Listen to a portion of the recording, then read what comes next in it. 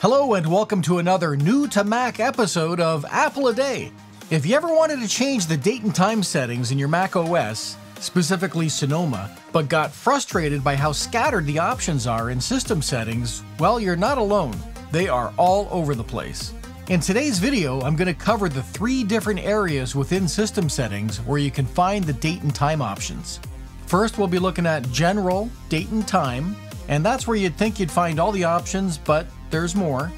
And then next, we'll look at General, Language and Region, and finally, Control Center, Clock options. So let's start with the obvious, Date and Time. So I've got system settings open, and even though we can quickly search for the specific setting, for example, up here on the left of the system settings window, I'll just type in Date and Time to find the page. Instead, I'm going to show you where these settings are located within the hierarchy of the system settings window. So I'll click on the little X here to clear the search. So Date and Time is found in the General section of settings. So on the left of the system settings window, I'm going to go down to General and select Date and Time from the list on the right. So there's really not a whole lot you're going to want to change here. I can't think of a reason to not set the date and time automatically. However, I will demonstrate this feature nonetheless. I'll turn off the option, and it's asking for my password to change a system setting, so I'll just use Touch ID. Once that's changed, a Set button is added next to the displayed date and time. If I click on that Set button, a window opens up, allowing me to specify both the date and the time. Pressing Set will update the system date and time to the specified values. That's pretty straightforward. However, I do prefer the date and time to be set automatically, so I'm going to turn this option back on. If you want to change the source URL for the automatic date and time, you can click on this Set button here and enter in a different URL. However, I see no reason to change it, so I'm going to leave this at Apple's URL. Next, we have a section with options to display the time in 24-hour format, also known as military time. Watch the date and time right above this option. I'll turn it on, and the AM/PM is removed, and the time is converted to 24-hour format. So 5 o'clock p.m. changes to 1700. Then we have another option to show the 24-hour format on the lock screen. Now, that seems oddly specific to me. You'd think that the first checkbox to turn on the 24-hour format would be enough, and that would make it system-wide. But for some reason, there's a separate setting specific for the lock screen. So if you want to see the 24-hour format on the lock screen, turn this option on. To see what this looks like on the lock screen, go to the Apple menu and select Lock Screen, and that'll take us to the lock screen. And if you're not sure what the lock screen is, it's just the screen on the Mac that requires a password or Touch ID to authenticate you as a valid user. And up here on the lock screen, you can see that the time is displayed in the 24-hour format. I'll just log in using Touch ID. Note that you can also find this exact same option on the lock screen page of settings. I'll quickly jump down to the lock screen page, and here you can see the option again. I'll turn it off here, and then go back to General and into Date and Time, and then notice that that option is now turned off, proving it's the exact same setting. Moving to the bottom section, you have some more automation to do with the time. This is the option to set the time zone automatically. Again, I see no real reason to turn this off unless you want your clock to show in a different time zone. But if you do turn it off, instead of selecting the time zone by name, you have to select the nearest city which is associated to the desired time zone. I'll search for San Diego, and you can see that the time zone changes to Pacific Daylight Time. I'm going to turn the automatic time zone back on, and you can see that it switches back to Eastern. So the date and time settings panel doesn't really contain a lot, but you would think that this is the obvious place to go if you wanted to change how the date and time are actually displayed. Well, we'll find more of those settings under Language and Region. I'm going to click on this back button up here at the top of the settings window, and that'll take us back to General, and then click on Language and Region. And in here, you have settings for things like temperature, calendar type, measurement system, as well as some date settings. We're mostly interested in date format, although here you can also change the first day of the week. This is another setting that's automatically set based on the selected region. So for instance, if I changed my region from Canada to say Caribbean Netherlands, which is right underneath Canada, that region has Monday as the first day of the week, and the default date looks to be day, month, year. I'll change it back to Canada, and the first day of the week changes back to Sunday, and the default format changes to year, month, day. Of course, these can be overridden.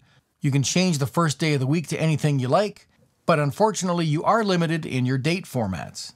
If you've been using a Mac for a few years, you'll notice that the advanced date format settings have been removed as of Ventura, which is version 13 of the macOS.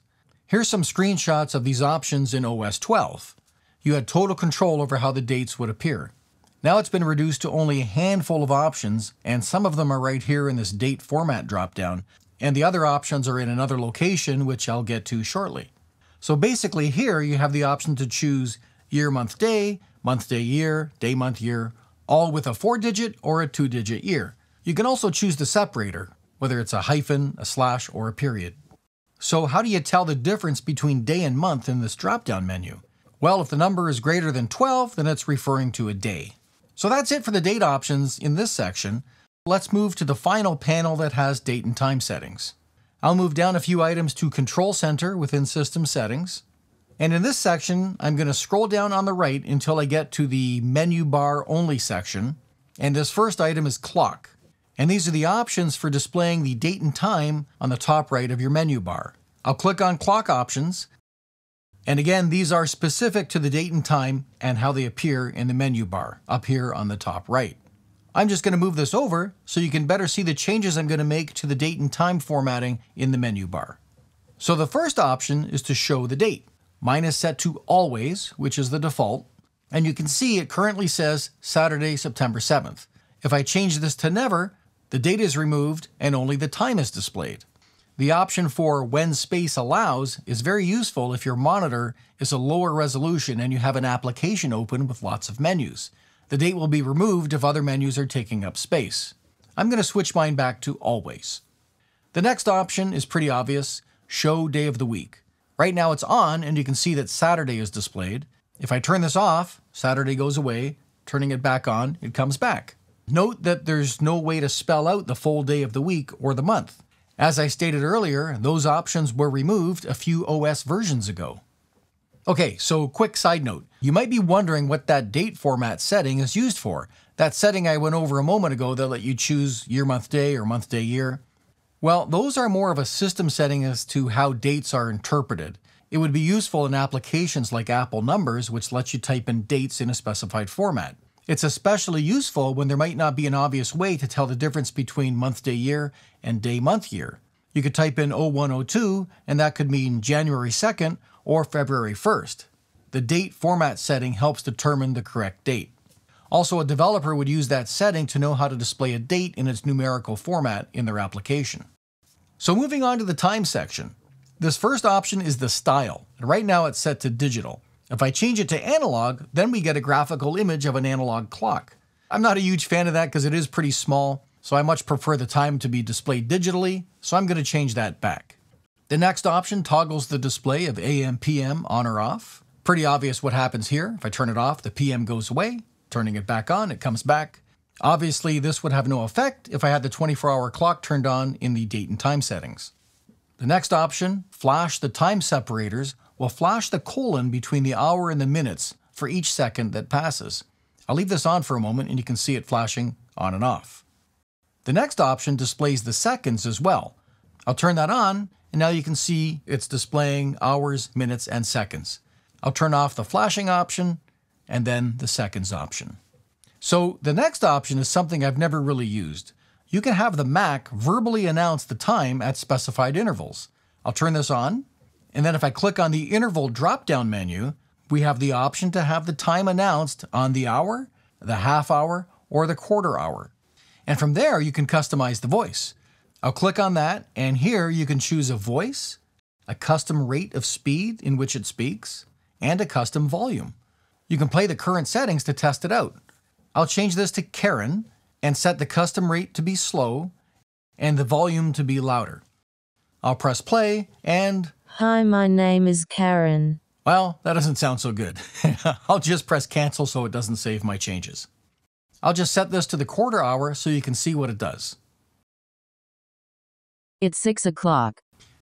I'm going to turn that off because I don't really like that feature. And then I'll click on Done. Okay, that's it. That's all you can do with Date and Time in system settings in macOS Sonoma. Hopefully you found this helpful and that it cleared up some confusion with Date and Time settings. I'm John Martins. Please like and subscribe and let me know in the comments if there's any Mac-specific tutorial you'd like to see. Any interaction is great as it helps with the YouTube algorithm and keeps my channel growing. Thanks for watching, and I'll see you in the next episode of Apple a Day.